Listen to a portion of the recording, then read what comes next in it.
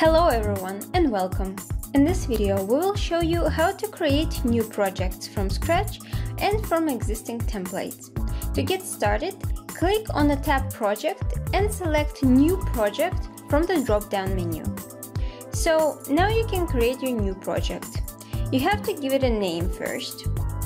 If this is a sub-project of already existing project, you can choose the project in the drop-down menu over here. Here you can add description, choose whether this is a public project or not, and if it's a planned project.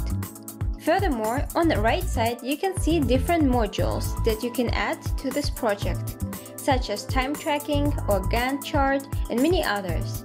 Below it you can see different trackers such as task, bug, feature programming, and in addition to that you can add some custom fields. Once you're done with the setup, click Create. Here on the top you can find all the modules you have pre-selected. After creating the project, you can add new members by going to Members menu and then clicking on the New Member button. Now you can choose a group of members or specific users. I will just select some as an example. After you choose members, you can assign a specific role to them. You can also adjust the modules, trackers, and custom fields. In addition to that, we can create projects from existing templates. Just go to the project and click on New Project from Template.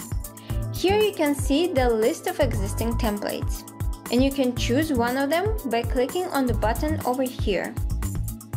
Name it and click on Create New Project. You can see the new project in the list over here. If you would like to make some changes, simply go to the settings of that project, make the changes, and don't forget to save it once you're done. That's it. Thank you for watching and good luck!